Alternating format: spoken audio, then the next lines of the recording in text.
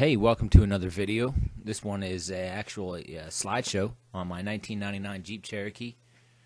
This will be on the interior, mainly the cage, and some of the body panels that I've done for the dash.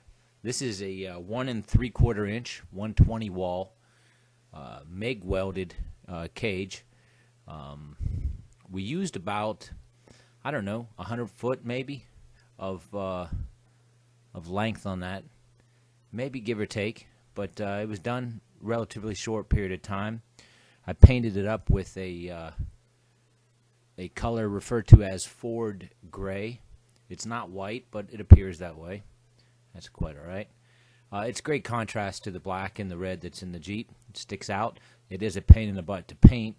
If your interior is going to be black, then you need to tape everything off that you don't want to be white, and that sucks. Rolling through a bunch of these shots. Here's the roof line right here. Plenty of protection above my head. It's 6-point down cage. There's an A pillar, a B pillar, and a C pillar. The seats are on the cage, as you see right there, which is important in my opinion. It's pretty tight inside. I'm 6'3" when I sit in there. I have roll bar padding above my head. And if I were not to be strapped in, I could possibly hit my head on that cage. I do see why people are putting the hybrid cages together to allow themselves a little more interior room, but I didn't decide to go that route. I went with a complete interior cage, and that's fun. Here you can see some of the tabs that are on the sheet metal. These are for the body panels. There's the spare tire mount. All the panels were being fitted at this point. We went through an elaborate stage of templates and transferring those to the sheet metal, and it was quite a bit of work. The painting itself consumed quite a bit of time, you know, if you want to do it correctly.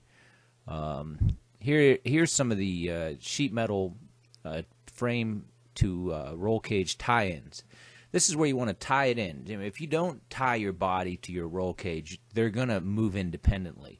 Even though that they're strapped down at the floor, you need to get it up at the highest point tied in. So I have 15 pieces that go throughout here that tie the cage to the body. They're dimple dyed so that they retain some of the strength, you know, in the sheet metal. Here you see the pieces going across the C pillar. These are really big pieces. Pretty hard to weld in place, but they'll prevent any movement. Oh, this is over the wheel well. I have them one above and above the wheel well and vertically. Let's see. These are some of the ones along the floorboard and the windshield. Like once again, they keep the cage moving with the body, which everything stays rigid. That's kind of what you want.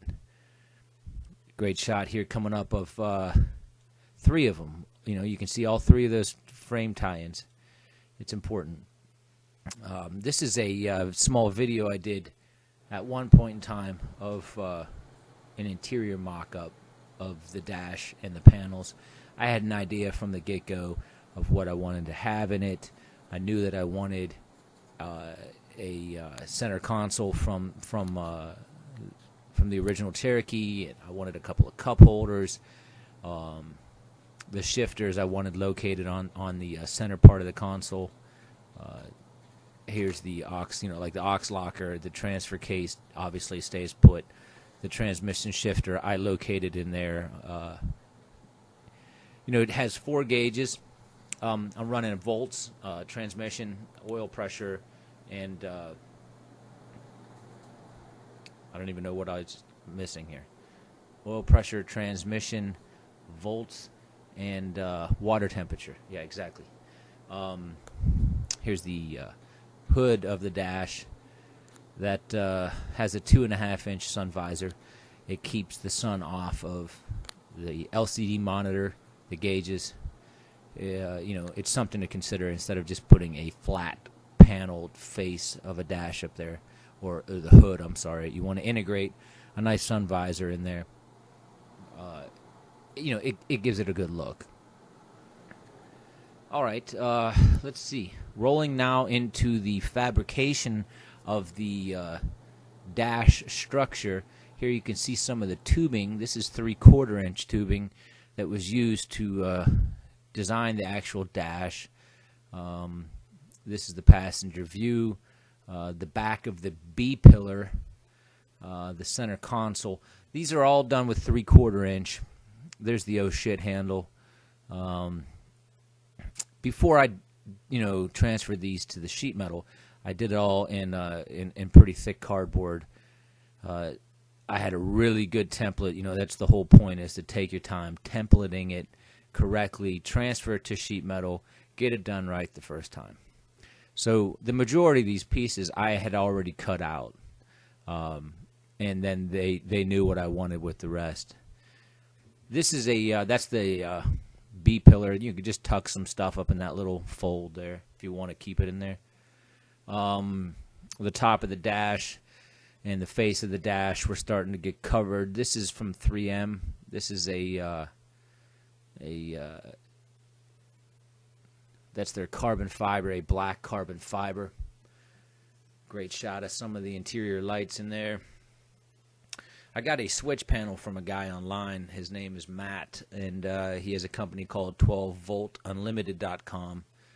I highly suggest you check that out. That was well worth the time and the money waiting, for that product. Let's see here. More of the sheet metal taking shape before I got it wrapped. There's the horn, the aux locker, and the transmission shifter. A couple of cup holders and the OEM stock armrest and bucket. So, eventually you get the pieces together, the face of it on. There's the TV up top with the switch panel, the back of the switch panel. There's the hood with the slots so that we can slide it in place just like that. From the top view, you can see that the dash needs to be trimmed and mounted. So we started to cut it down and mounted it on the same holes that the windshield will be mounted on. It's not a glass windshield anymore. I have one that comes in and out. This is the corners of the dash, the top piece to cover those slots so that it's not visible. It ended up to be a pretty clean product. Here's the side pieces. Those are tacked on for good. A little bit of the center console as it's being completed, and the gauges were installed across the face. And then we get into some of the carbon fiber wrap, and the paint, and it starts to present itself pretty well. I like the appearance of it. I'm pretty satisfied with it. It's pretty one of. It's not a lot of. You don't see a lot of these out there duplicated, so I'm pretty happy. I got to thank a lot of the people that helped me build it. I'm not responsible for building it. I am responsible for the design, though. Listen, if you have any further questions, check out my webpage, dinomurray.blogspot.com, and I'd like to thank you for coming by, spending your time and viewing this video / slideshow. You have a good day. Thank you.